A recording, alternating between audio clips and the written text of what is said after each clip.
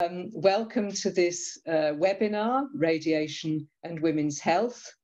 It's part of CND's programme of events to commemorate the 75th anniversary of the bombings of Hiroshima and Nagasaki in August 1945. Of course, this is a very timely discussion. Countless thousands died as a result of the radioactive fallout from the bombs, and many had their lives and those of succeeding generations blighted by its impact. Now, originally, we had planned to have this as a day-long in-person seminar, but unfortunately, COVID-19 has intervened. But nevertheless, I would like to thank all those who helped in planning for that original event, with a special mention for Ray Street. Thanks for all the work you put in, Ray, really appreciated. So we're keeping an open mind on when and if we will convene a full in-person seminar in future, maybe sometime next year. And if we do that, we'll keep all you attendees informed of our plans. So today it's a great pleasure to welcome Mary Olson of the Gender and Radiation Impact Project in the US, and Cindy Folkers from Beyond Nuclear, also from the US. We'll be viewing short videos from each of them, followed by Q&A with you, the audience. So big thanks to Mary and Cindy. After that, we'll be discussing what can be done to improve matters, what kind of policy changes and practical steps are necessary. And for that part of the discussion, please use the Q&A and chat functions at the bottom of your screen. And in fact, please do use those as we go along, and the speakers will contribute or respond if they have time to do so. Please feel free also to put links and useful information in the chat box as well. But before we turn to our keynote US speakers, I would like to welcome Dr. Ian Fairlie, well known to many of you. Ian is a Vice President of CND, he's our science advisor, and he's a leading consultant on radioactivity in the environment. And he will just kick us off by briefly outlining the concerns that exist about radiation risks. Ian, over to you.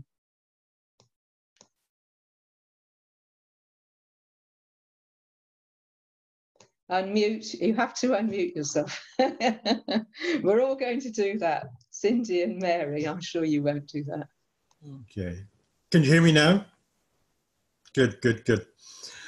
I'd like to add my welcome to Kate's welcome to all the participants here today. We've got a very good number. We're very pleased. Now, radiation risks depend on many factors, including age and exposure, your current age, your gender, the type of radiation, whether radiation is external or not, and your genetic profile. Radiation is not really an issue which you can grasp readily all at one time. So what we're doing it bit by bit here. And today we're discussing gender issues. One of the key issues that we'll learn today is that official radiation standards and safety limits, both here in Europe and in the United States, are sadly not fit for purpose and really need to be strengthened. The thing is that apart from gender, that embryos, fetuses, neonates, babies, infants, children are also much more sensitive to radiation than adults. But you'd never know that from the current radiation standards. The present annual radiation limit is 1 millisievert per year. A sievert is a unit of radiation. This applies to all persons, regardless of their age, gestational status, their gender, whether they're pregnant or not, and their any genetic predisposition. But it's not just who isn't covered by the present regulations. We must also look at what risks are not covered. For example, current radiation limits only apply to the risk from fatal cancer. But there's lots more adverse effects from radiation, including non-fatal cancers, for start, cardiovascular diseases and strokes, birth defects, endocrine disruption, cataract induction, and adverse mental effects. And that's just for starters. Many concerns exist among some scientists, anyway, and the public about radiation risks. In particular, are the radiation risks posited by official bodies such as ICRP, UNSCARE, WHO, and IEA, are they correct? For example, are the official models used to collect internal radiation doses, are they correct? We don't really know very well. Ideally, we need to examine these questions over a longer conference, as Kate mentioned. But perhaps we can do this over a series of Zoom seminars, given the recurring COVID-19 pandemic. For example, CND might in future look at convening other Zoom seminars on the specific topics of children's susceptibility to radiation and the risk of cardiovascular disease and strokes. This is the latter, in other words, cardiovascular and strokes, is an important matter because if they were properly taken into account, they would at least double the risks of dying from radiation exposures. Anyway, that's all for the future. But for today, we're now going to hear from our featured speakers. Thanks very much. Thanks very much indeed, Ian. So we're now proceeding to the video contributions from our two US guests. First of all, we're hearing from Mary, but before we put up the video, I'm just going to say a little bit more about Mary's expertise. Mary is the founder and acting director of the Gender and Radiation Impact Project, dedicated to supporting scientific research into biological sex differences in rates of harm from ionizing radiation exposure, as well as other gendered factors in radiation impact. Mary was a senior radioactive waste specialist at Nuclear Information and Resource Service for 28 years, and during that time she gave expert consultation on radiation relevant to the development of a new treaty on the prohibition of nuclear weapons to the UN missions of Ireland and Austria, as well as the International Committee of the Red Cross and Red Crescent. And Mary, that's going to be music to the ears of so many CND supporters, because we're, as you know, really, really strong supporters of the TPNW, and we're looking forward to it coming into force in the next few months. So that's absolutely fantastic. So we're going to show the video now, and then please have your direct questions ready for Mary to respond to afterwards. Okay, over to Sarah on the technical side.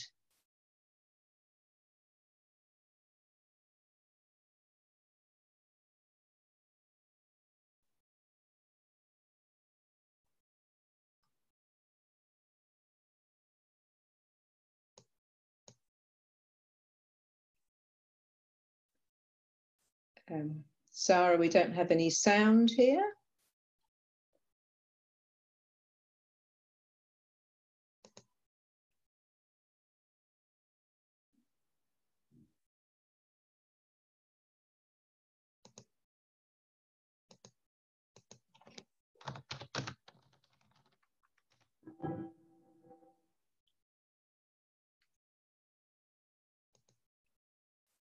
Okay.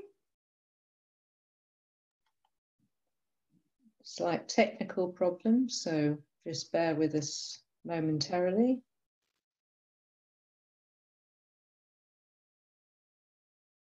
To be here today, and we're going to focus more broadly on gender and nuclear weapons. Thank you for this opportunity to speak, and thank you, all of you, for listening. My slides will be published online with citations and references. A nuclear explosion is composed of three types of energy: blast, heat, and radiation. All three have immediate and long-term medical consequences. Today I will focus on the long-term medical impacts of ionizing radiation. I urge you to visit the exhibit in the lobby now here at the UN, Cries from Hiroshima and Nagasaki, to see the immediate medical impacts of the other types of energy. I use icons to track each type. Yellow is blast, red is thermal, orange is immediate gamma neutron radiation, and purple is the longer-lasting radioactivity from atomic fission products. Today, nuclear weapons are very much larger than in 1945, but the forces are the same. This photo was taken from the plane that dropped the bomb on Hiroshima. It is a mistake to say that this photo is of the bomb. This cloud is what was, moments before, buildings, trees, homes, girls, boys, men, and women. A nuclear detonation is inherently indiscriminate. And this was the city of Nagasaki. I need to acknowledge the personal side of this. I rely on data that came from the studies of people who survived those bombs. My government chose to use the first nuclear weapons on cities full of people. 5 years later, the US initiated a long-term study of the atomic bomb survivors. Researchers assumed that humanitarian aid might skew the results of their study, so medical treatment was not offered by the researchers. This data is used widely, including by me here today. Speaking only as one woman, I need to say I'm very sorry. I deeply regret this history. Nagasaki, 1945, the church is in both frames. Today, the weapon that leveled Nagasaki would be considered tactical. Today's weapons are very much larger. The blast and heat destroyed structures and killed indiscriminately. Radiation levels at the epicenter were lethal. Only those with shielding survived. At least 150,000 men, women, and children died in 1945 from these two weapons, and probably around 250,000 over time. Radiation is invisible, but we can see the damage it has done to these chromosomes. Children's bodies are small, so the same amount of radiation delivers a larger dose. Since children are growing, the cells in their bodies are dividing more rapidly. DNA is more likely to be damaged in cell division. Cancer is the most studied long-term consequence of non-lethal radiation exposure. When genetic material inside a cell is damaged, sometimes our bodies can repair that damage. Otherwise, the abnormal cell may sit quietly in the body for years, even decades, before it makes us sick. There is no way to predict which exposure will result in cancer. In general, more radiation equals more cancer risk. However, an exposure too small to measure could sometimes result in cancer death. Regulatory agencies acknowledge there is no safe dose of ionizing radiation. Radiation is not safe for males, but new findings show that ionizing radiation is more harmful for females. There is a gender factor. Field and lab studies show that plants, insects, and animals are harmed by ionizing radiation, including natural background radiation. In 1942, our species began splitting atoms, resulting in massive new radioactivity that is impacting all of life. This is a very famous report, The Biological Effects of Ionizing Radiation, number 7, also called Beer 7. The data is primarily from 93,000 survivors of Hiroshima and Nagasaki. This is the largest data set, which includes all ages and both genders. Beer 7 was published in 2006 after the youngest of the A-bomb survivors turned 60. Hence, it is also called the Lifespan Study. And it is the source for the data of the findings I will present now. The survivors of Hiroshima and Nagasaki were grouped by the age they were at the time of the bombing. These groups were tracked over their lifetimes. Cancers and cancer deaths were counted. There are many problems with this data, but we can broadly say that those who were 5 years or younger in August 1945 had the most cancer at some point in their lives. Girls in this group were twice as likely. Girls in this group were twice as likely to get cancer at some point than were boys. For every male in the 0 to 5 year cohort that suffered cancer at some point in his life, the Beer 7 report is where these numbers are found. The report itself does not discuss why gender is a risk factor. I published my findings in 2011. Independent from my work, Dr. Arjun Makajani published the same findings in 2006. Here is the same information in graphical form. The pink line is girls, the blue line is boys. We can easily see the gender difference and that it is greatest in young children. The entire graph is a snapshot of our species' cancer response to acute radiation exposure. It's extremely important to understand that little girls are not a subpopulation. We are an inextricable link in the human life cycle. Gender was also a factor for those who were adults at the time of the bombings. Over their lifetime, women exposed as adults suffered 50% more cancer death than did men in the same group. For every 2 men in these cohorts who died of cancer, 3 women died of cancer. Why is gender a risk factor for cancer due to harm from radiation? Today, we do not know. Dr. Rosalie Bertel suggested that maybe it was because female bodies have more sensitive reproductive cells. Maybe it's the percentage of fatty tissue. Maybe it's endocrine differences. These questions have not yet been asked, let alone answered. It took 60 years to see this gender difference. On this slide, the green circle is the reference man, corresponding to an adult male military or paramilitary atomic worker of the 1940s or 1950s. The rest of the slide I made gray because decision makers have not seen information about males of other ages or any information about females until very recently. We have been invisible. In order to ensure the viability of our species over time, radiation regulations must promote and protect the entire life cycle. They should be centered on the most radiosensitive phase, which is girls 0 to 5 on this graph, where I have put the big X. This approach is not happening. It is not even being discussed in regulatory agencies.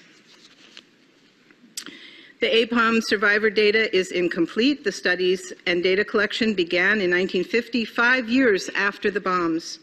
Many who survived the initial blasts then died in the next few years.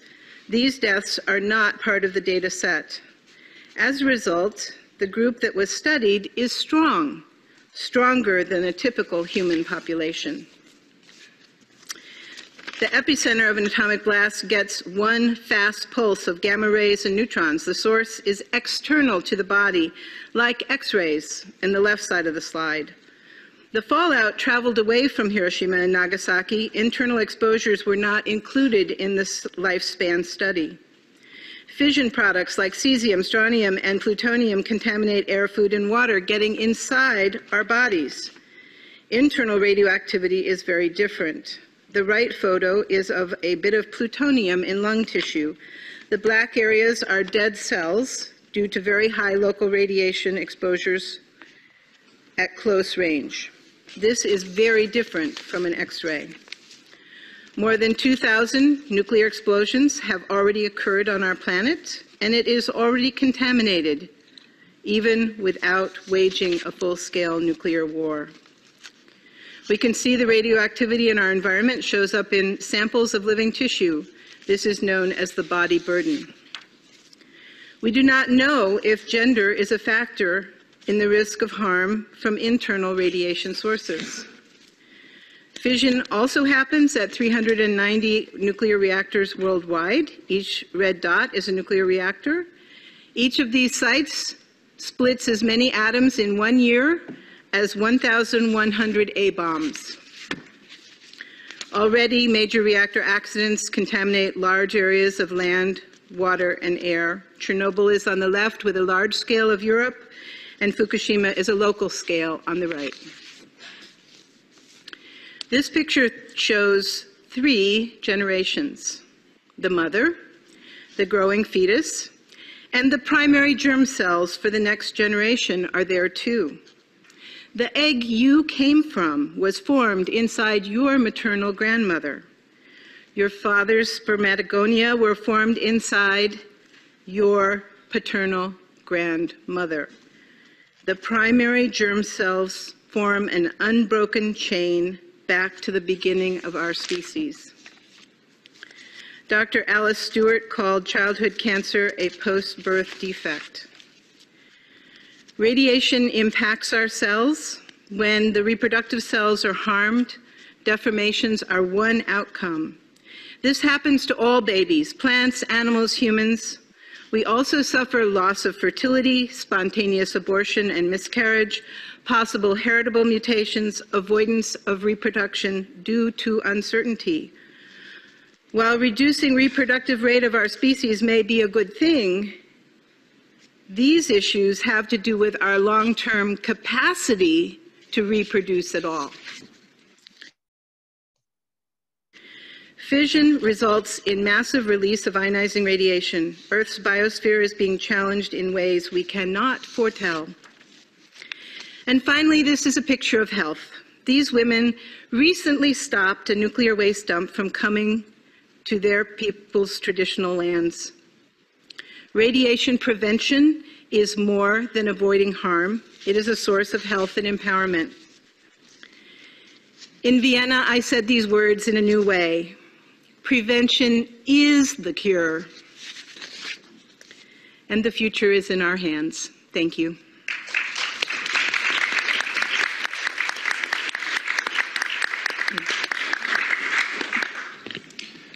Thank you very much indeed. Well, thanks, Mary. That was just incredible. I mean, so informative and also incredibly moving and then inspirational at the end. So absolutely fantastic.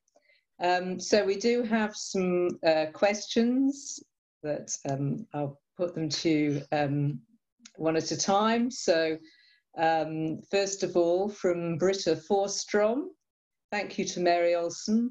This UN report is dated 2015. Has there been any further research since then to establish why females are more likely to die from cancer? Thank you. I do want to just reflect that that was a side session on the Nuclear Non-Proliferation Treaty review session at the UN in 2015. And no, there has not yet been true engagement. There's not been major funding, which is what we need. We need a new generation of Ians and Jills and Kates and other people who are ready to step up and do these questions, do this research, do peer review. We need a literature, and we don't have it yet. Okay, thanks very much. And then another one from an activist here, from Linda Outbridge. She says, hi from Salisbury. I was at Greenham and Burfield peace camps in the past. She's wondering if radiation from Burfield and Aldermaston, which I'm sure you know and others may know, that's where our atomic bombs, nuclear bombs are made here in Britain. If radiation from Burfield and Aldermaston in particular could have affected women. So women who've been at peace camps, do they have anything to fear from their proximity to those bases? One of the primary routes that radioactivity would reach the public from making nuclear weapons, as compared to some other activities, is through contamination of air and water and food We don't actually know whether there's a gender difference for internal exposure, but we do know it is terribly harmful. And I do know that it's one of the places where I believe we need the greatest revision of the regulatory approach, because the regulators simply take an internal deposition and distribute it across the whole body as if it were external, because their only basis for assessing risk are the survivors of Hiroshima and Nagasaki, which was an external exposure. So the truth is, nobody knows, but everybody knows that it is harmful. The question is, how much? Were women actually exposed to discharges? I believe they probably were. These factories are industrial sites that discharge to air, to water, they carry off waste. Workers come and go. They're not sealed. Absolutely, there's radioactivity that comes out. Absolutely, people near those areas, whether they're protesting or living, conducting their lives, you know, janitorial staff, clerical staff, all kinds of people are exposed in those settings and deserve better protection. Absolutely. And there's another question that's come in. I can see you've answered it directly to the questioner, but maybe you could just comment for everyone's interest. This is from Joyce Yandola, and she says, why is this issue still not being considered in radiation effects currently? She goes on to say that her father was involved in the Adrian report, which came out in the late 50s or early 60s. His PhD thesis was on the effects of ionizing radiation on the reproductive organs. Why is this issue still not in current use? So I'm sure we'd all like to hear about that. Yeah, first I want to just comment that in the United States, the Environmental Protection Agency about 20 years ago did notice that there was a difference between males and females. Again, radiation is harmful to everyone. We are not saying it's safe for males. However, they did notice that difference, and their response was to take the population, adjust it for the percentage of females, and then average what they viewed as the difference with no respect for age whatsoever. And they seemed unable to comprehend that if a child has been exposed, they grow up into an adult who's now in this population that's the only one they consider are adults. All the regulations are based on adults. Few exceptions, you know, I'm not saying there isn't ever a case where they consider a critical group or a maximally exposed individual, those exceptions, but in the most part, they're looking at adults, and when they consider gender at all, they do this weird thing of just saying, well, there's an average in between. And the same thing is happening in Europe with the reference individual, with ICRP suggesting that they blend a male and female body into some weird bi-gendered individual, which again completely misses the point that childhood exposure is where the difference is greatest, and that all women were little girls at one time, and that we're talking about the lifetime risk, not childhood cancer, but total cancer incidence across a lifespan. In that picture, you have to start looking at life cycle to be accurate, and no regulatory agency is doing that. Okay, thanks. And then question from me, if you don't mind. Not at all. Something struck me as you were talking. Very often when we've been raising the question of radiation, and particularly I came across it when we had some activities down at Plymouth, where there's the Devonport dockyard, nuclear dockyard, which has nuclear subs being refitted there and so on. And people would quite often say, oh no, it's not harmful. You have radiation in nature. There's background radiation. That's fine, you know, no problem. And in your film, I think you mentioned that background radiation could actually be harmful. Could you explain a little more about that? Sure. When I started working in this field in the early 1990s, the evaluation of background radiation was between 0.8 and 1 millisievert per year as what everyone on average got on the planet. We know that background radiation is not average, it's quite variable, but that was the evaluation as a general rule. Meanwhile, our federal regulator, who licenses the fleet of reactors and other sites, evaluated the impact of 1 millisievert per year over a lifetime of 70 years and came up with the 1 in every 286 people die of fatal cancer from that level of exposure, from what they were calling the average natural background. Well, 1 in 286 is very low compared to our current rates of cancer, but it's not that low compared to industrial operations supposedly causing 1 in a million to have a harm, or 1 in 100,000 to have a harm. Or even at the Superfund sites in the United States, the goal is 1 in 10,000. So the fact that background radiation and also their regulatory limits for public exposure, also 1 millisievert, are evaluated at 1 in 286 reference men, thank you very much. All of them are reference men in this picture. It is just astounding, absolutely astounding. Okay, thanks. That's very helpful. And we've just got time for one more, I think. John Morris is putting a question. Hi, John. He says, is the population of the world still being affected by the nuclear tests undertaken in the past by the countries with nuclear weapons? Could you comment on that? Absolutely. The largest distribution of radioactivity by humankind is, of course, post-fission, 1942 on, and 2,000 detonations have occurred. Some of them are definitely underground, but many of those leaked. For the most part, they're over, but we do know there's a little dribble still going on here and there.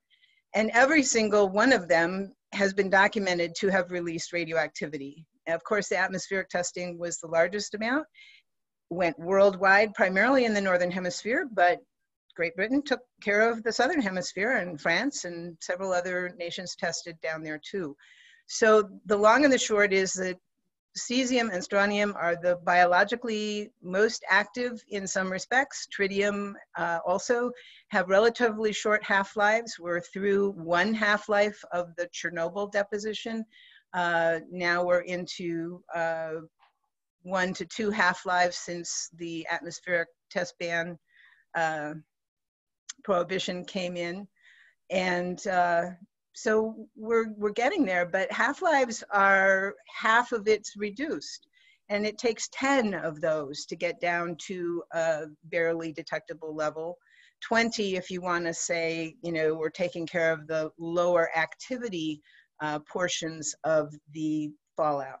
And the fallout got cycled into trees and shrubs that then get cut for firewood, and then it gets re-released. All of the stuff that ends up in the sludges of rivers and estuaries gets turned over every time there's a big event in those areas. So the cycling of this stuff through our living system has never ended. And so yes, we are all still being exposed. I thought your slide actually in your presentation about the tests was very revelatory, because I think many people aren't aware of the extent of the testing in the atmosphere that took place. And just before we move on briefly, there's great concern here about President Trump's recent suggestion or consideration that they might begin or resume nuclear weapons testing in the United States. So that's, I mean, obviously there's been international outcry from the CTBTO and so on, but obviously that's deeply, deeply worrying for all the reasons. We are deeply worried, and unfortunately our media is not covering it to the extent it is being covered outside our country. So thank you for continuing to raise it. Thanks very much. We need to move on to the next video now, but there's another question in chat from Rebecca Warren about the background radiation question, if anyone's got time to take a look and reply to that. So now we're going to move on to Cindy's video. So I'm just going to say a little bit more about Cindy before Sarah puts up your video. Cindy is the radiation and health hazard specialist at Beyond Nuclear. She has a master's degree in environmental science from Johns Hopkins University. And she studied ionizing radiation and its impact on health and the environment for over 25 years. She focuses on the disproportionate impacts of radiation on children, women, and pregnancy. So thank you. And now we'll go over to Sarah to put that video up for us. Thank you.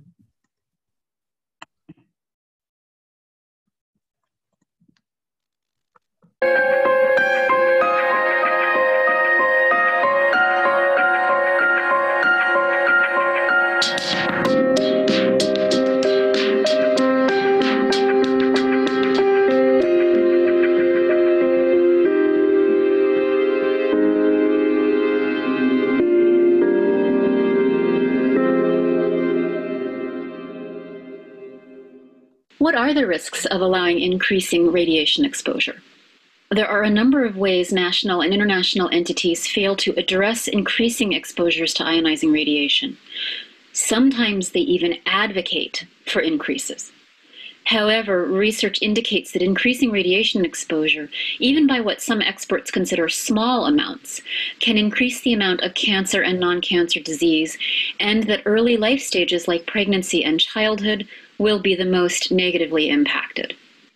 We'll start by examining recommendations by one important international committee. It's the International Commission on Radiological Protection. The ICRP is a self-selected, self-appointed body of experts whose proclamations are often used by regulatory agencies to construct radiation exposure regulations. A number of recommendations they make don't account for important potential damage, and some might actually be resulting in more exposure and greater health risk. One recommendation, quoted here, is the encouragement of growing, selling, and consuming contaminated food as an economic imperative for those areas, such as areas around Chernobyl and Fukushima. ICRP recommendations also have a number of shortcomings when assessing radiation damage to future generations and early life stages like pregnancy. For instance, ICRP fails to account for radiation damage past the second generation because it feels it doesn't have enough information to calculate this impact. However, for the 2 generations of exposure they do calculate, the genetic disease per million people increases from the first generation to the next, even while each generation is receiving the same dose. This trajectory of increasing damage across generations should make humanity very skeptical of allowing ever more radiation exposure, including low-dose chronic exposures. ICRP says that lifetime cancer risk following in utero exposure will be cancers like leukemia. This may not be the case, since hematopoietic or blood-making tissues appear to be more radiation sensitive in embryos and fetuses than they do in newborns. And in fact, ICRP admits that its recommendations do not account for developmental changes and damage to all the sites and stem cells that are responsible for hematopoietic formation. ICRP uses uterine dose to determine embryo dose. However, this does not account for the maternal exchange system during pregnancy, stem cell vulnerability, or any difference between fully formed organ heart, spinal cord and brain, major blood vessels, and the beginnings of bones and muscles are in process of forming from single cells. ICRP recognizes that averaging of dose over the uterus hides the fact that the very early embryo with a small number of cells might receive significantly lower or higher doses than this average. But ICRP is content to, quote unquote, let future developments correct for this. Unfortunately, people are being exposed now, and pressure is on now to force resettlement to areas of unsafe contamination after catastrophic releases of radioactivity. ICRP uses models made for postnatal exposures to calculate radiation damage to prenatal tissues and organs. ICRP mentions the shortcomings of this approach, but says it does this because there is a lack of data about damage at these early life stages, and because using this method makes it more convenient for comparing dose data over a lifetime. While ICRP at least admits shortcomings in other areas of pregnancy protection, it seems blind to the unique role of the placenta during pregnancy. So the placenta is a temporary but immensely important structure that performs organ-like functions. It supplies oxygen, removes metabolic products, and it provides a limited barrier for certain toxins and drugs. It is active endocrinologically to support the ongoing pregnancy, so radiation damages not only fetal cells, but also impairs placental development and function by cell killing and cell cycle arrest. Improper placental formation or function can cause a high or low birth weight for babies, which in turn seems to be connected to disease later in adult life. Not only international committees, but internationally recognized researchers have downplayed data showing health impacts like childhood leukemia. And in the case I'm highlighting here, U.S. experts claimed there is not solid evidence for childhood leukemia increases following exposure to Chernobyl radioactivity. They claimed the data that were used to show such an increase might be subject to bias. However, detailed statistical analysis of these data demonstrate that they were not biased and that in fact there was an increase in the amount of childhood leukemia after Chernobyl. But the researchers who claimed to the contrary originally still don't admit that they are wrong. Researchers further conclude that natural and man-made background gamma radiation appear to be associated with childhood cancers, with leukemia and central nervous system cancers being a higher risk. However, residing near a nuclear power reactor also appears to be associated with increases in childhood leukemia, yet researchers hesitate to admit a connection between radioactivity from nuclear power reactors and childhood leukemia. Now, why would this be? Well, it could be because background gamma is directly measurable, so the doses are less of a guess, and that makes for a more reliable study conclusion. Also, the populations exposed to gamma background are higher, so health impacts are easier to see among a larger population. So when researchers like Drs. Ian Fairlie and Dr. Alfred Korblein pooled health data from 4 European country studies that were conducted around nuclear reactors, they found a 37% increase in childhood leukemia that wasn't really attributable to factors other than radioactivity. It is illogical to ignore that radioactivity from nuclear power reactors can impact human health when we have evidence of negative impact from readily measurable natural and man-made background radiation, yet some researchers do ignore it. The studies referenced in this slide are all studies performed in Europe. The U.S. has canceled its childhood cancer study around nuclear facilities and doesn't seem to have a plan to replace it. Non-cancer impacts can be subtle but detrimental. For instance, radioactivity appears to act along the estrogen pathway, and this action could at least partially explain both early and developing life stage increased sensitivity and adult female sensitivity to ionizing radiation. In 2011, a medical hypothesis was published highlighting this interaction, and I quote from the conclusion of this study, quote, "The impact of estrogen and estrogen receptors on the response of living organisms, including humans, after exposure to ionizing radiation should be included in future in radiation safety regulations." A different study that examined prenatal Chernobyl radiation exposure in Sweden found that neural development is compromised at very low doses of radiation, and that this low radiation could therefore also be responsible for other subclinical negative health impacts that would be harder to spot, much less attribute to a precipitating cause. This impact on neural development over the longer term was greater for those whose parents had less education. Radiation is released routinely, but it is also released in spikes. We know this thanks to the German Green Party, who pressured local government officials to release actual real-time data, not averaged data, for a single German nuclear power reactor, the data of which is shown in this graph. You see the spike? The emissions data in the US are also given as an average, where these spikes would have been smoothed out. And there is no reason to believe that reactors in the US don't release in spikes as well during refueling outages and routine maintenance. And since timing matters during pregnancy and the sensitive and unique developmental processes that are occurring, US citizens deserve to know what is being released in real time. In other words, while it is being released. Had the U.S. study on childhood cancer gone forward, it would not have had this real-time data, to its detriment, in my opinion. Knowledge that radiation can be released in spikes is also important because it could provide partial explanation for why we see increases in childhood leukemia around reactors when the doses are supposedly too low to be causing it. Also note that the lowest daily release, according to this graph, which was about 3 kilobecquerel per meter cubed, was still hundreds of times higher than natural radioactivity in air from radon. I believe that it was when they opened the core to change the fuel, yes.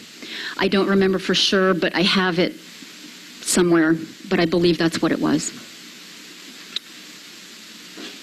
2 U.S. agencies, thank you, Environmental Protection Agency and Nuclear Regulatory Commission have made various attempts to revisit the current national radiation still in process. EPA issued protective action guides for officials to follow in the event of catastrophic releases of radioactivity, but EPA's levels are already shown to increase negative childhood impacts. They would have the first year everybody exposed to 20 millisieverts, 5 millisieverts per year thereafter. And while the EPA claims that these levels will be temporary, there is no guarantee that eventual relocation to areas of lower exposure will actually occur.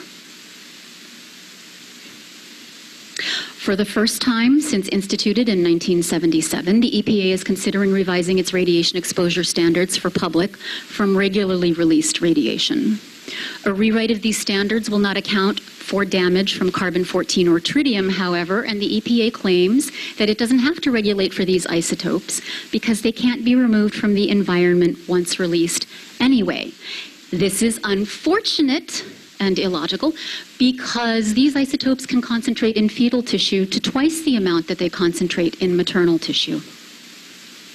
The NRC, for its part, accepted 3 petitions to consider replacing a more protective cancer risk model called the linear no threshold model with one which claims a possible benefit to health at low doses termed hormesis. However, research indicates that a hormetic effect, if it exists, isn't changing the cancer outcome for those exposed. And despite hormesis, early life stage vulnerability remains. NRC is also looking at revising its radiation standards. It already bases its standards on ICRP and would update with current ICRP recommendations, which, as we saw earlier in this presentation, are still not protective enough of females and early life stages. And there is no indication that NRC will lower its 100 millirem per year allowance dose for members of the public, although it should, because this dose represents a doubling of what is the unavoidable dose we receive annually from radioactivity. So the theme running through all of the recommendations for early life stages seems to be, when in doubt, expose anyway and hope nothing bad happens. But knowing for certain what will happen, or not knowing for certain what will happen, is still no excuse for not protecting public health now, especially since strong evidence exists that exposure to low radiation doses during early life stages can be detrimental not only during pregnancy and childhood, but also into adulthood. Thank you.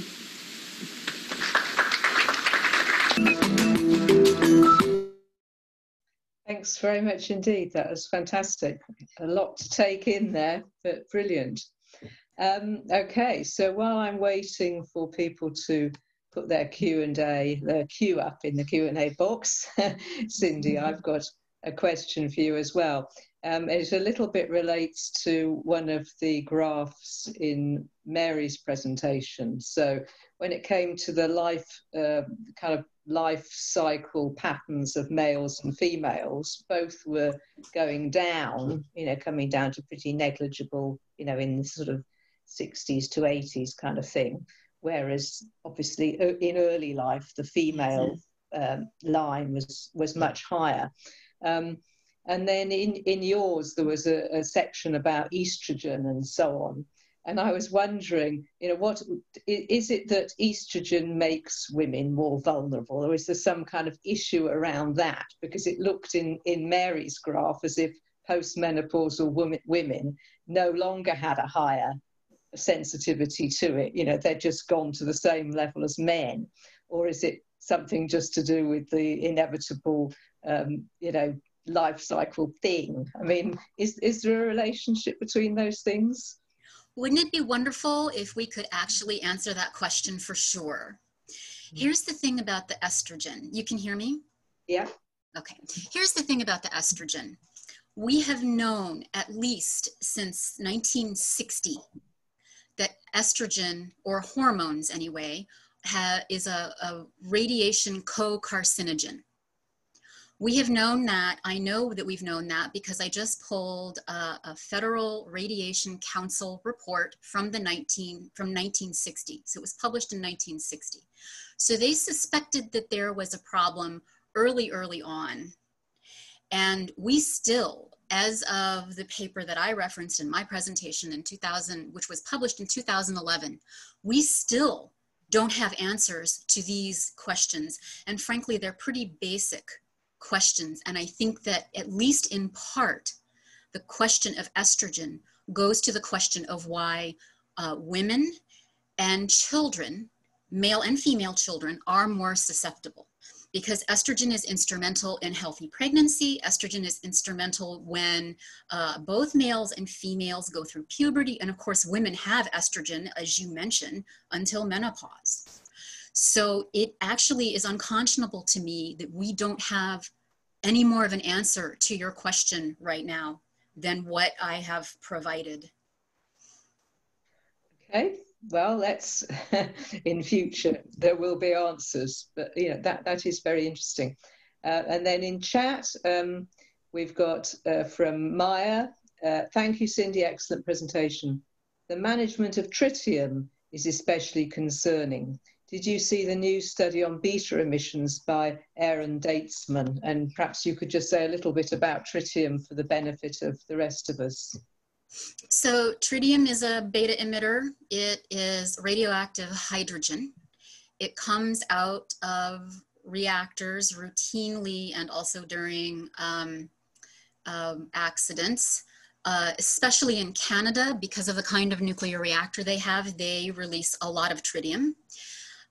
It has a half-life of about 12.4 years, which means its hazardous life is 10 to 20 times that, depending. And it does most of its damage when it's inhaled or ingested, so therefore incorporated into the human body. Now, you couple that with the fact that it seems to collect, according to ICRP, in fetal tissue at twice the concentration that it does in maternal tissue, and you have a real problem. Because the beta emissions, which have for a long time been calculated a certain way, and I won't get into a whole lot of detail here, it now looks like that model may be incorrect, and that beta emissions may be responsible for, in certain cases, thousands of times more damage than they've been modeling for up to this point when they are incorporated into the human body. So it's really worth looking at Aaron Datesman is his name, Aaron Datesman's work, and it's very detailed, it's very physics and engineering oriented, but his work helps to explain why, for instance, at 3 Mile Island, the people complained of what seemed to be higher radiation dose symptoms than what were being modeled or recalculated for their doses. So they weren't supposed to be exposed to really high doses, yet their symptoms seem to indicate that they were. And what Datesman's paper basically says, again, without getting into too many weeds, is that they have been miscalculating, particularly incorporated or internally deposited beta doses. Okay, thank you. Right, now we've got this is a general question from Vanessa. So Cindy or Mary or Ian, feel free to come in on this. Vanessa says, since the climate crisis, some people have been touting nuclear energy as a green solution. Do you believe this is a viable solution, or are there still detrimental effects when trying to find somewhere to keep the spent rods and during the regular operation? Anyone want to kick off on that? I'll jump in. The first thing I'll say is if you care about meeting climate goals, nuclear is way too expensive. Old nuclear, new nuclear, all nuclear slows us down, costs too much, and makes us sick in the process. It also disproportionately impacts indigenous peoples. There's just so many reasons that nuclear energy should not be considered green in any way, shape, or form. I would direct people to many pieces of literature now, but the classic is Carbon Free, Nuclear Free by Dr. Arjun Makhijani. It's a book available from IEER.org, and it makes the case that you cannot meet the climate goals through nuclear. It takes too long, it costs too much. And I think that's where we have to start with the discussion about it. And then remember that we are seeing all this cancer. Where did it all come from? Not just radiation, but certainly radiation has contributed to it and will continue to if we continue to invest in any nuclear technology. Thank you. Cindy or Ian, anyone? Yes, Cindy? actually, I would like to weigh in and point everyone to the currently breaking scandals in Ohio, South Carolina, and Illinois regarding the bailout monies that were given to nuclear, aging nuclear plants, dangerous nuclear plants in the case of Ohio. They bribed our officials. So I really do want an energy source where you don't have to bribe our elected officials to cover up what's going on, to stay afloat, steal money from ratepayers. I mean, the whole thing is just completely unconscionable. And, you know, how do we get through to politicians and people like this when they can't hear what we're saying because their ears are too full of illicit monies that they've taken from an industry who too long has ridden on the coattails of being very secretive and not being truthful with what's going on with the waste and with the generation of the power and with all of the effluent that they spew out into our communities and all of the illnesses. Thank you. Ian?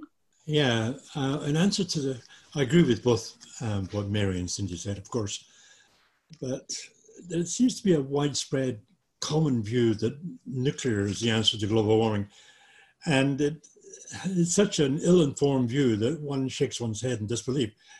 I mean, the point is that people look at a reactor and say, well, there's no carbon being emitted from the reactor.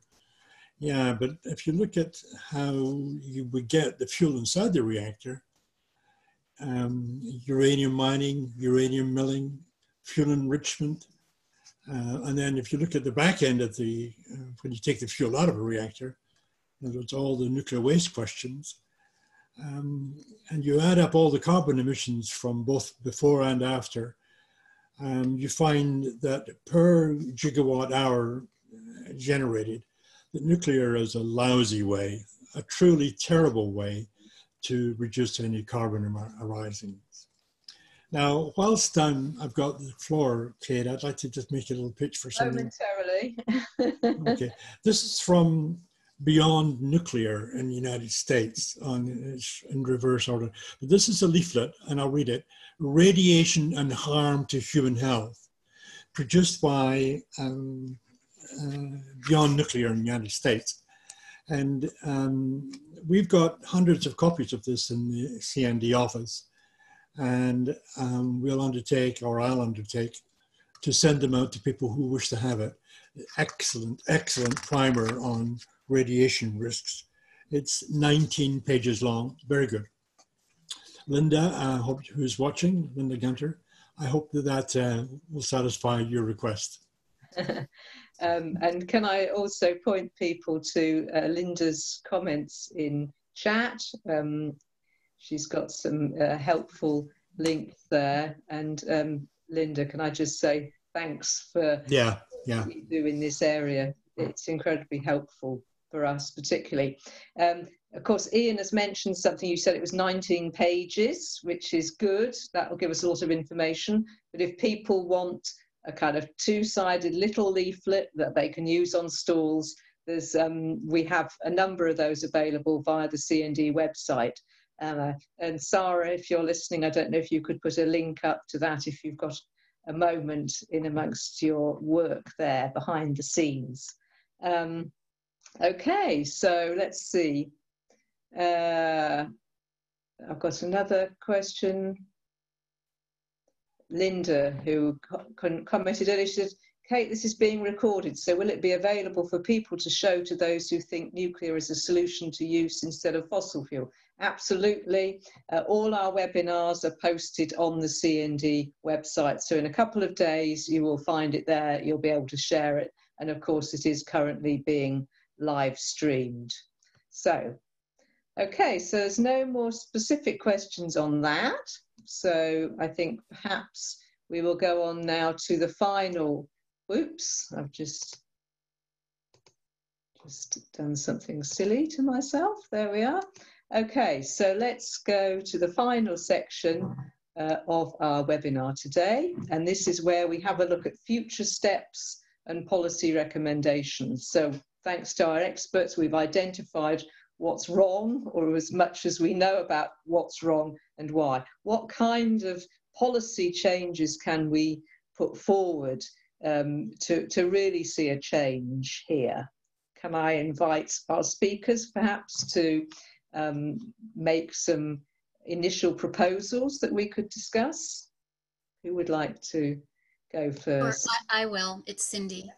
Hi, Cindy. Hi, I can talk from the U.S. Environmental Protection Agency perspective, but I have a feeling that what they do is often what's done in other countries as well.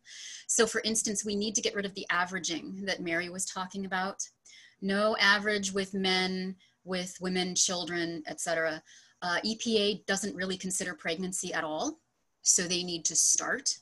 I was absolutely appalled when I figured that out. They consider cancer risk, and again, they average, but they don't consider non-cancer impacts.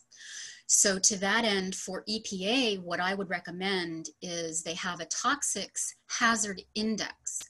What I would recommend, and Ian has recommended this for tritium, but I would recommend it for almost all of the radionuclides, a hazard index, a non-cancer hazard index, where they rate the danger over lifetime exposure of it giving you cancer. And I think that rather than just doing that with chemicals, EPA also needs to do that with radionuclides. These are things that we actually have asked them to do, that we have been pressing for. The funny thing is with EPA, the way that it's organized, the radioactive piece, Office of Radiation, is so insular. It doesn't talk to the Office of Child Health Protection. It doesn't talk to the Environmental Justice Office. It doesn't talk to the toxics people. And so it does its own little thing, and it's doing it wrong. It's making a mess of it. And so we're trying to get some sort of bridges built between the radiation people and particularly the child health people who need to inform what's going on in the radiation piece, in the radiation area of EPA, and they're not doing it. And so that's one thing in the States that, you know, we would really like to be pushing for and have been off and on. So I don't know if that translates over to anything that anyone else is doing, but I think that it's extremely important from a regulatory standpoint. Absolutely. Mary, can I turn to you? Yeah, thank you. I agree with what Cindy is talking about, and yet I want to take it a step further. We are going to need a lot of research, funded research, not through my little nonprofit, through the outstanding institutions of excellence that we already have, who are already doing research. We need them to take up these questions on impact of radiation with a life cycle perspective, because my first step that I recommend that be taken, not necessarily the first in time, but in the sense of a temporary next step, is to adopt reference little girl. In the United States, all of our regulations are still set on reference man, who is defined as a male between 25 and 30 years old, a specific height, a specific weight. He has a lifestyle that corresponds to Northern European or North American industrial. He is white. It's all spelled out as to a scenario which is used to determine any radiation evaluation that is done. And our regulations explicitly state this, that it is all based on reference man. Now, it just so happens that that age group and that gender is the most resistant part of our life cycle. I mean, yeah, there's lower consequences if you're going to die relatively soon, so that's why it goes way down in the elder years, because long-term consequences aren't there. So the young adult male that underlies reference man is the most resistant place to regulate. So we need to construct, ideally, that includes reproductive phases of egg, sperm, primary germ cells, embryo, fetus, but we don't really have data sets on that. So we do have the data set that includes the birth to 5-year-old girl. We do have the graph I showed. We should be using a girl in that age group to construct a new reference individual. But here's the thing. Our radiation units are based on REM, roentgen man. We're going to have to really start over in so many respects that to some degree, the idea of going to relative risk makes some amount of sense. But if we set standards for everybody based on reference little girl, we will protect reference man and all the males in our population better. Why not do that? And we will protect little girls at all. So if we don't go to reference little girl, we have an enormous crack in what is a single life cycle. There aren't a male life cycle and a female life cycle. We have one species life cycle that has two lobes, if you will. It's like a beautiful figure 8 that goes around between being a male body and a female body, but it's one life cycle. And if we don't protect the whole thing, well, what you may as well not use the word protection.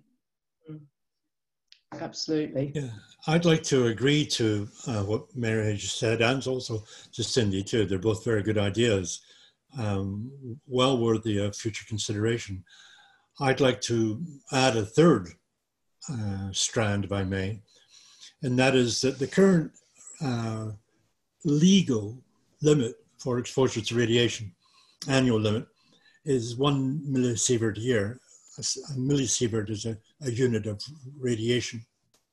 Now, that's quite a high level, in my view, and we should really be thinking of tightening that level. In other words, making it more strict, perhaps down to, instead of 1, down to 0.1 millisieverts a year for women and children, something like that. Obviously, in a webinar like this, we can't make hard and definite figures. But the point is that we need stricter standards. We need to protect women and children, and we're not doing that right now. So in addition to Cindy's recommendation of a list of how dangerous radionuclides are, and also to Mary's suggestion of a standard little woman, or a little girl, I should say. They're both very good ideas. Of course, as Mary says, if you protect little women, you protect everybody, or protect little girls, I should say. Very true, very true. I would even go on beyond that and say, we need to have standards for right back before being a baby, to a neonate, to being a fetus, to an embryo. Have standards for them as well, because that's where those stages are where we are most radiosensitive. I'll stop there. Can I just, I think Cindy may want to come in, but I just want to ask for a quick clarification as a non-scientist. So in practical terms, say the exposure level was reduced, where would that apply? Is that for people working or living in the vicinities of nuclear power stations or research reactors, or where? You know, where are people exposed generally to radiation, and what kind of practical restrictions, regulations would be required to bring us into compliance with that lower exposure rate? I want to jump in and speak to the regulatory strategic value, and then I'll let Ian and Cindy talk about pathways of exposure and that kind of thing. But I want to invoke the fact that disproportionate impact of radiation on girls and women has already produced grease on a huge wheel that we all love, which is the new treaty on the prohibition of nuclear weapons, which is written under the humanitarian law of the world through the United Nations, unlike the Nuclear Non-Proliferation Treaty, which is under military law. So the disproportionate impact of radiation on girls and women contributed to making the argument that humanitarian law was appropriate, like the Landmine Treaty is also under humanitarian law, and therefore under the jurisdiction of the General Assembly, where there is a majority vote, unlike the military law, which is under the Security Council, where there is all those interesting veto powers of the nuclear club. I was on the front row, but I still practically fell over when one of the lead diplomats told me that it was this news that radiation is different for males and females that was the icebreaker to restart the conversation on nuclear weapons, and was part of the work from 2014 to 2017 to bringing the treaty in. It's not whether you'd fight a nuclear war over the difference between males and females, but it was an icebreaker. It got the conversation restarted. And I believe that similarly, we have in the nuclear club nations bodies in our civil society that approve funding, they approve licenses for these facilities that are contaminating people.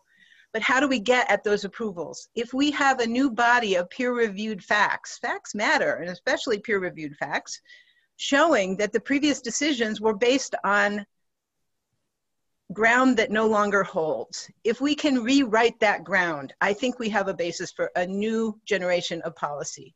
And with that new generation of policy, it's not about whether those facilities have better filters, it's whether they're licensed at all. And that's where we need to go. Yes. Because better filters isn't good enough. We want no bomb factories, right? And I honestly believe that this is a mechanism that can reinstigate, reinitiate, reset the discussion of whether those previous decisions are appropriate. Thanks very much. Cindy? Yes, so if I could chime in on, dovetail on what Mary said, if you're looking at the history, there was in this 1960 report from the Federal Radiation Council in the United States, a mention of standard child. And they recognized that we should have been setting our standards to a standard child. And after that 1960 report, that concept vanished, but the standard man concept continued. So if you want a little bit of the history, they knew. They knew estrogen was a co-carcinogen through hormones. They knew about standard child. They knew it all. And they were going for an acceptable injury limit is what they called it. So they knew that there was no safe dose, and they had the technologies come online anyway. So knowing that that's the history, we really need to start not just having more research, which Mary is completely correct about. We need to research the estrogen. We need, I think, reference embryo is a great way to look at it as well for setting standards, to set it for a pregnancy rather than a child that's been born. I think that's a good idea as well, although I completely support reference little girl, because I think that it's important that we recognize that gender does matter. And I would also like to say that with the science as it is, I think that it's very important to move it to the human rights platform. And in 2013, there was a great report put out by the UN Human Rights Council. They went to Fukushima. They saw the conditions there. They were invited in by the government of Japan. They saw, particularly with regard to women and children, what was happening. And they assessed the situation looking at the enjoyment of the highest attainable standard of physical and mental health, and they found the circumstances wanting. They still, as of 2018, I believe was the last update, found the circumstances lacking for women and children. They say that risk-benefit analysis is not compatible with the right to health framework, particularly with regard to vulnerable populations. So I think that we need to start building these bridges with both new research and science, as Mary says, but also, as she says, with UN bodies, because that's going to be the melding of the human rights that can move us forward, particularly for susceptible individuals and life stages. Mm. Can I throw in one comment on what you just said, Cindy? Sure. Yeah. You got to remember that the UN is where the peaceful atom lives. And you and I both know there is no peaceful atom that has gone through fission. So it's not like the UN is a clean slate. But I do want to invoke the new generation. We always have a new generation. And right now, with a new millennium, a new century, a new decade, a post-pandemic period, we have great potential for people to be taking leadership and saying, we need to do this better. And so while Cindy points to the fact that some people knew back in 1960, we can't change them, but the people who are rising now have the benefit of what we know. And I think it's enough. I think we can take hold at both ends, at the Prohibition Treaty end and also at the decision to license these facilities at all. Mm. What you say made me think then about the Nuclear Non-Proliferation Treaty, because this has got this inbuilt contradiction as well, because of course CND supports its non-proliferation and disarmament pillar, you know, and we fought right up until TPNW was changed the framework, but, you know, very much supportive of the Article 6 in the NPT and so on. But alongside that, there is the right enshrined by the UN to nuclear power for peaceful civilian purposes. So that kind of, there's a bad atom and a good atom. That story is still there, and it needs a lot of debunking. That's for sure. Ian, did you want to come in on this? I've been listening with great interest to what both Cindy and Mary have been saying, and I generally agree with the approach that we should go along the human rights pathway. I'm wary of the UN. The UN has got about a dozen major agencies, and their records are, some of them are not very good. Some are, but to point to Cindy, some are very good. UNESCO and RRHA are very, very good agencies. WHO is also an agency of the United Nations, and its record is really spotty. I won't go there right now. I'd like to answer a point raised by you, Kate, about 3 or 4 minutes ago, about you're quite asking, well, where do radiation limits apply? And where are radiation exposures? And the answer is, well, all over. In particular, radiation workers, not just those people who work in nuclear weapons factories and nuclear reactors, but also classified radiation workers. For example, airline pilots. For example, airline cabin crew. They're radiation workers because they get whopping doses of radiation. Also, workers who work on oil rigs and gas rigs, they also get high doses of radiation. But in addition to that, there are ordinary people who live in areas where there's high levels of radiation emanating from rock strata. For example, in Britain, in Cornwall and up near Aberdeen, they get higher doses of radiation too. So it's a rather disparate area, and the current limit of 1 millisievert a year is basically, I have to say, it's a rather arbitrary level. They picked the number 1 because there's so much uncertainty involved in estimating doses that it could easily be 2 or -1 or whatever, or 0.1, I should say. So it's very difficult. But I would also like to raise something and try and answer a question that one of the questioners in the Q&A raised about background levels of radiation. All of us here on the panel know that background radiation is very commonly raised by adherents to nuclear power as being a reason that we shouldn't worry about radiation. They say, hey, we get lots of background radiation, so what's the worry? Well, I'll tell you what the worry is. It's true that the background levels of radiation do occur. On average, it's about 2.5 to 3 millisieverts a year here in Britain, on average, big variation. And it's about 4 to 4.5 in the United States. Again, that's an average. The major contributor to that is radon from the soil. Now, that does not mean, because we are all subject to background radiation, it doesn't mean that we should be allowing more radiation and radioactivity from man-made activities.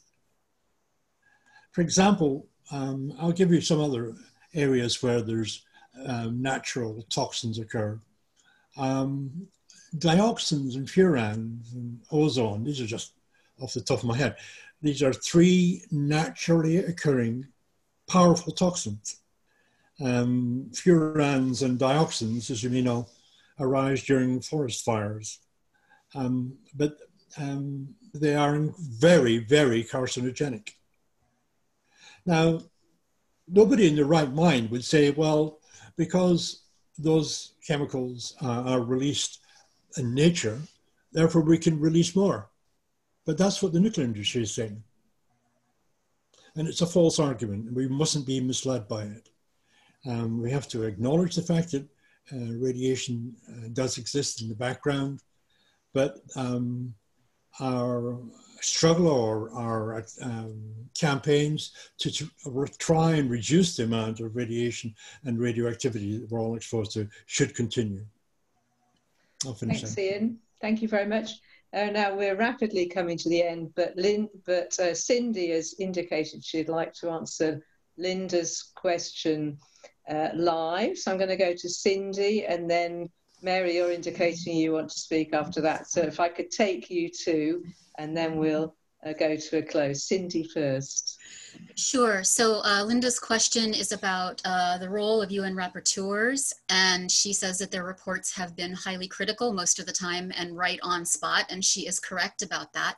I think that we pick our battles with the UN and we choose to use what we can.